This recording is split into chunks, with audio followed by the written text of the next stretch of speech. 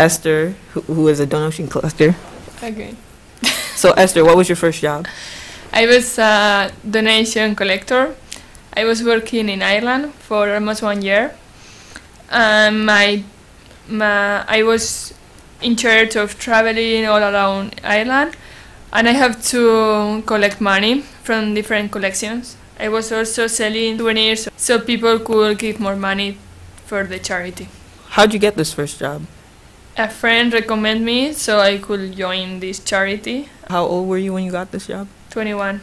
Okay. Were there any transportation issues? Did you have any problems going anywhere? No.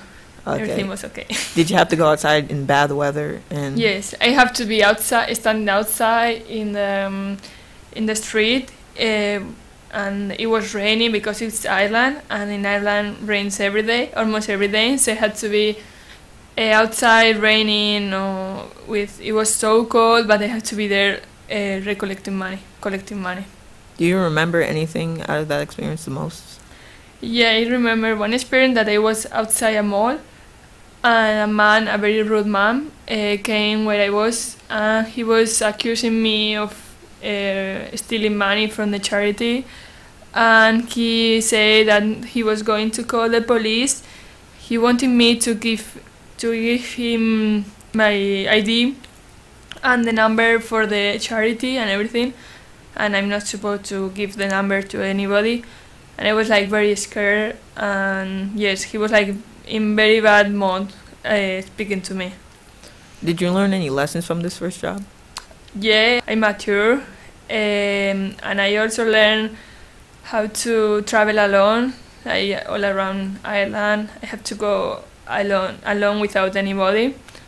I also learned like people with cancer, they are like very nice, and people in Ireland is so friendly, so they talk to you their experience about cancer. And also I learned if people was rude with me, I couldn't answer them in a bad way, so I have to keep my things and yes. Control your temper? Yes. Would you do this job again if you had a chance to? I mean, I think that it's an interesting job. I had fun. It was fine for me for that period I was in Ireland, but I don't think I will do it again. Which job would you pick if you had to do it again? Teacher, because I'm studying for being an English teacher. Do you have any tips for people trying to find their first job? To be constant, persistent, don't give up. If things are not going as they were supposed to go, don't give up and keep on trying. And sometimes if you do something bad, something better will come, and you learn of the bad things or the bad moments you had. Thank you for being on the show, Esther. Okay, thank you.